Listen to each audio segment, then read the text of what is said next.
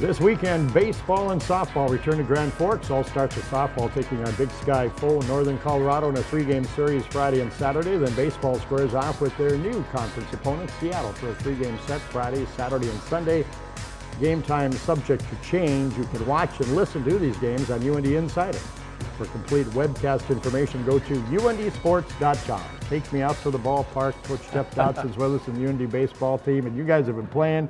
We haven't had an opportunity to see a whole lot of baseball around here. Jeff, you've had that in California and Chicago and Utah and every place else. Your team has gotten off to a great start in the WAC conference, huh? Yeah, they have. They're ready to be home, though. It's definitely it's definitely good to sleep in your own bed and get to play in front of your own fans and things like that. But I think we've handled ourselves really well on the road. We're tied for third in the league right now, and one of the teams that we're tied with we have here this weekend. This will be, we talked about it, in the top 6 teams in the WAC conference make it to the tournament, and so these 3 games this weekend could go a long way in determining that, huh? Yeah, it really could, and essentially you put a team, if you win a series, you put a team 3 games behind you, and it's a big series for us, and we have to be at the top of our game. Seattle has a nice club, even though they're not really known, I don't think, as being a great baseball school, in some parts, especially the Midwest, but they have a really nice club. They had a great recruiting class of freshmen this year, similar to where we were 2 years ago, so they're going to be a very tough opponent this weekend. I was going to say that, your team was young two years ago. Now you've matured and developed, and you've got to be pretty happy with the way things have come along for you. Huh? Yeah, really have. We've got a great group of juniors. That's a huge class for us. Then we've got 4 seniors this year, and every one of those guys are factoring in big for us. On the mound, Patrick Reaver, Taylor Peterson, Jake Threlkeld, Zach Trigstad, all those guys who have been at different points, in their career, in this program. But Trigstad, who's been here the longest, has been a big factor for us, and we're excited about maybe giving those guys a good send-off here. Your Peterson, your catcher, with the younger pitching staff coming along, how has he done a good job with the pitchers? Obviously, it seems like it anyway. Yeah, it really does. He's got a very good mindset for the game. Baseball, he's very mentally tough, and he expects a lot out of our pitchers and himself, and the rest of the guys as well. So it's great to have a guy like him leading your pitching staff. Coach, you mentioned in previous conversations that you guys are getting some 2-out hitting. You'd probably like to start the offense a little bit sooner than that. That's a good trait to have, but maybe just getting it going a little bit earlier, and then you can produce a few more runs even. Yeah, right, absolutely. That's one thing that really got us into trouble this weekend, at Chicago State, is we didn't do a lot, to begin the inning or with 1 out. And, the odds of getting, in college baseball roughly, the odds of getting 3 consecutive hits are 27-1.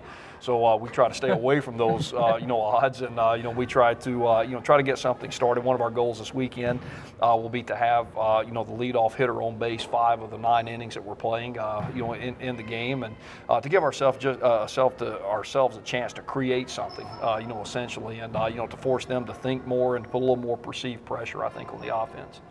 You don't see a high school kid come in and throw at this level of college ball as well as Zach Muckenhern has done. What's the key to his game? He struck out, I think, almost as many guys as innings he's pitched. Yeah. What's the key to that young guy? Well, I think it's what's inside him. He really has, he has a lot of guts. He has a lot of belief in himself. His work ethic is second to none on our club, even though he's a freshman. And he's gained 20-some-odd pounds since he's been here. And, his velocities has increased on his fastball. And his secondary pitches have gotten better, too. But when he steps on the mound, I know he's throwing game 2 for us now, but there's a case you can make for him to be our number 1. But game 2 is a huge swing game. If you lose game 1, you want to have a chance to win game 2, so you can try to avoid the sweep on the last day. And then if you win game 1, you take 2 out of 3 if you win game 2. So he's in a great spot for us in the rotation, and he's a good guy to have in your club.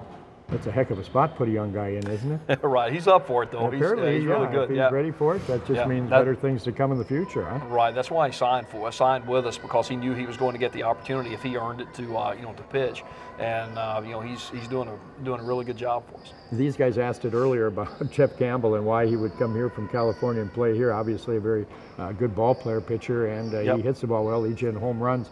So tell him why he came to North Dakota. Yeah, well, he's you know, he was a guy that when he came on his recruiting visit, all he brought with him you know, was shorts, and you know, and then it snowed on his recruiting visit. So I'm thinking that as soon as the first snowflake hit the ground, you know, I'm thinking he's out the door.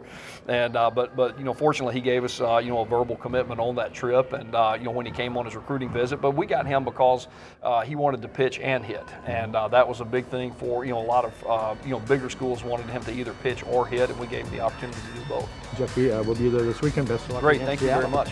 Jeff Dodson, UND baseball coach, and they play Seattle this weekend, Friday, Saturday, and Sunday at Kraft Field.